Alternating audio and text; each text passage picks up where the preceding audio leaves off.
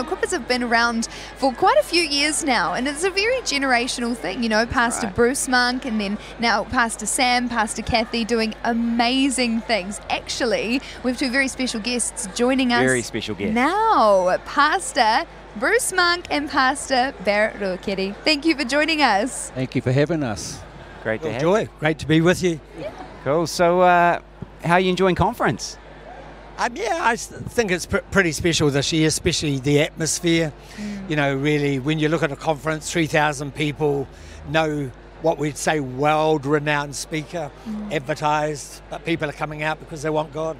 It's amazing. Yeah, it's been pretty awesome. Just people rallying to Auckland and, you know, just finding a way to get here. So, yeah, great atmosphere, and I hope everyone's listening online, if they can get here tonight, come along. Yeah, exactly. Now, important question for you, Pastor Bruce. With yourself and Pastor Helen here at conference, who's looking after Molly?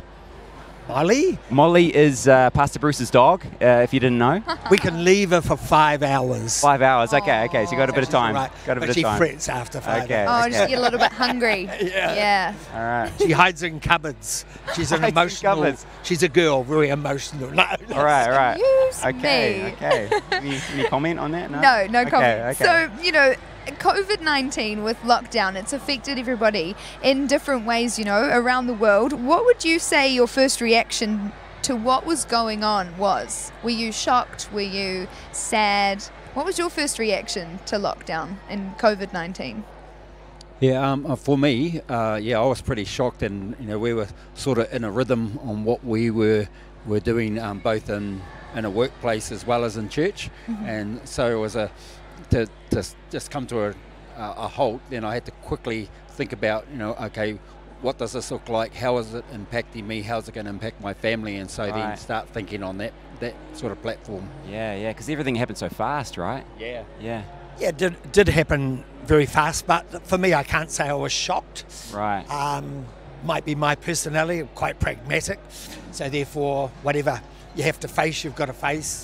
And so that's probably how I approached it. So, Wow. Yeah.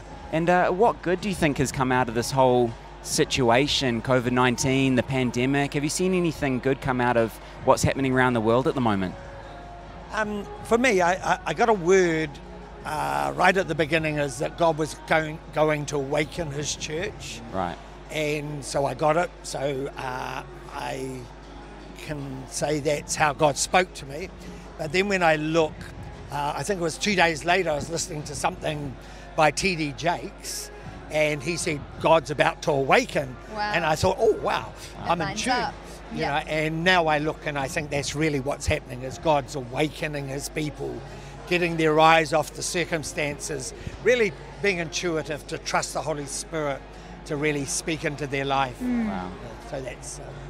Yeah, we obviously, Pastor Sam started this year with full and overflowing, and Exactly. so, you know, when we come to this halt, I'm sort of trying to work out how does that look like now in this circumstance, and so some of our social services that were delivered, like our early childcare centre, you know, we had to work out how was that going to impact our parents and the children that attend those centres, and then we've got all our SENS clients, and how do we connect it to those SENS clients who we've taken on, and it was a great time to be able to reset things, though. Yeah, for sure. Right. I mean, there's a lot of adjustments, right? It's a big adjustment period.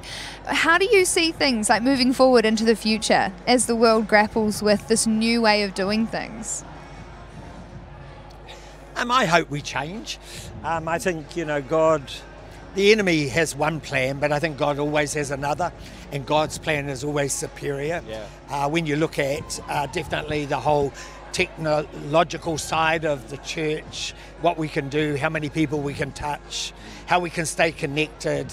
I pray we advance into that with more diligence. I don't think it takes away from the human contact.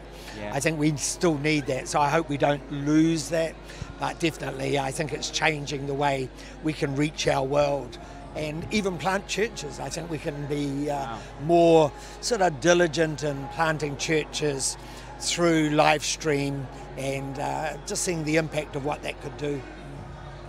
Yeah, for me it was just about creativity, and so I was just thinking about and dreaming about how we can extend the kingdom through COVID. And yeah, there's been some incredible things with the churches and our movement.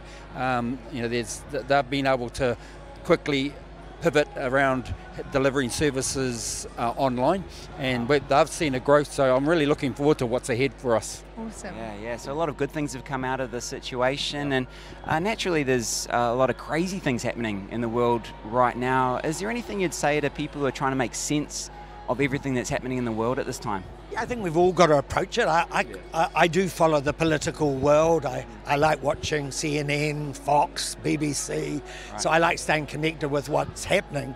But I think one thing age teaches you is you've got to, especially as a Christian, you've got to be very careful you're not actually allowing your emotions to be governed by your environment. And we as Christians have I think a higher view of what's happening in the world. I think people who are listening, if they listen to Steve Graham's ministry this morning, would just really see that we need to see through the lens of Christ rather than just perhaps through the environment we're in. I think it would be really helpful. For me, that's where I want to be. I wear glasses because my eyesight, so do you, Ed, is a bit blurred, and so I've got to have a lens. I think we need the lens, see through the lens of Christ, so that we get a better vision of what's happening in the world, not a blurred vision. Awesome. Any thoughts, Barrett? Yeah, I agree with Bruce. Great thoughts. It's very Because good. he's got age over me, you see. Right. He's catching up, though, Nice. So, with the world in lockdown at the moment, not a lot of people able to attend such things like this. There's social distancing in place, there's people in lockdown in their homes. We're very privileged to be able to do what we are doing here right now. So how did you guys spend your time in lockdown? Did you give yourself haircuts? Did you take up the art of finger painting? Did you start a TikTok account? Yeah, maybe you're on TikTok now. What did you do with your time? What did you do there? Yeah, so for our bubble, there was only 3 of us in our bubble and Bella, our dog, and so a lot of the time I took the advantage of connecting with all the ex-churches that I'm engaged with, and so it was just helping them process things through for their congregations that are nationally, and so that was a real privilege to be able to catch up with them, talk about some of their issues that are around facilities for them to dream as well, and they're looking for sort of leadership and guidance around COVID and how to engage there and keep connected to their congregation. So a lot of that was doing that. Ursula, my wife, she was running the parenting program. During lockdown? So she does parenting program, Incredible Years, and so during lockdown she had to educate herself around Zoom facilitation. So she became the health expert, really, and doing parenting program online. So that was really incredible. But for us as husband and wife, transitioning out of church leadership, it was just a great time to reset and just press into God and spend a lot of time praying. Yeah, amazing. So for me, my world adjusted really quickly. I think I've cancelled something like 4 international flights because that would normally be my life. I think I've slept in my bed for the longest period in 25 years. 25 years? 25 years. Wow. So that's so in a way it was an adjustment. Yeah, Molly was Molly was sleeping in there. Okay. Super attached. The bed warm. Well, yeah. I think in our lockdown I did most of the cooking at night because I just enjoyed that. So, but both Helen and myself got into writing books, and so that really became our project. And I've always I sort of attempt to write a book, but then I find an excuse because I'm travelling and I push it away. But I had no excuse, and so through lockdown I was able to do the first draft of a book, and Helen has written a devotional, 180-page devotional. Hers is a greater effort than mine. I think mine's about 40,000 words, probably about 200 pages that's equivalent to. Hers is 180-day devotional, Wow. and I think 120,000 words. Wow. So she worked harder than I do, but I'm more hyperactive than her, and so I've got to break out every now and again and take Molly for a walk. Right. Fantastic. Very cool. Any new hobbies? You pick up any new hobbies over lockdown? No, I don't think so. No, No. just reading, All right. annoying people, Annoying people. which I'm good at. Yeah, I can imagine. So recently we heard about Fiji. Fiji's the latest nation to join the Equippers family, and I know when we announced new locations, a lot of people don't realise there's a lot of work that goes on behind the scenes.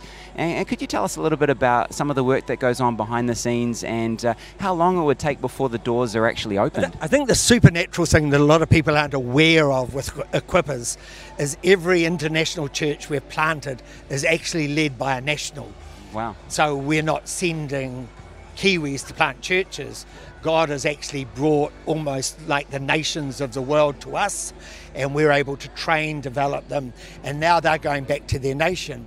And so with Fiji, again, just typical, Tico and Shelley are just wonderful people, pastoring a significant church in New Zealand, but God has grown an awareness for Fiji because of Tico's heritage. And so now we're able to put our weight in behind that, just simply because that's on his heart. And I just see that's really our pattern around the world. God gives us a leader. Then if we can put the church in the leader, then we can plant a church. Yeah. We don't strategically go out and say we're going to plant there. God strategically gives us someone, and we see the church in their heart. So that's the background work. Always got our eye open for a person who could actually touch their nation. Wow, so church is in a person before it's in a nation. Yeah. To me, that's the reality. You've got to have it in the person. Otherwise, for instance, myself and Sam would be running around. He has no hair left anyhow, but you know, you'd run yourself ragged because you were trying to fulfill a strategy that you could never do in your own humanity. Wow. But if you can put the church in the person, we then become the equipper of that person, and we train them. And would we be right in saying that every church around the globe is led by a local? Yeah, it's led by a national. A national, wow. Yeah. So everyone, apart from Mexico, which is led by Bob and Shona, but they actually have been in Mexico for 28 years, I think. So they probably, I asked them, do you see yourself dying here? And they say, yeah, this is our home now. Wow. Okay. Wow. Fantastic. Awesome. Well, you know, there's a lot going on. Always a lot going on. What else is happening? What else is planned for the Equippers Network? There you go. Yeah. Big question. Yeah, we've got what's really cool to be a part of is that we have these conversations around who has a church in them.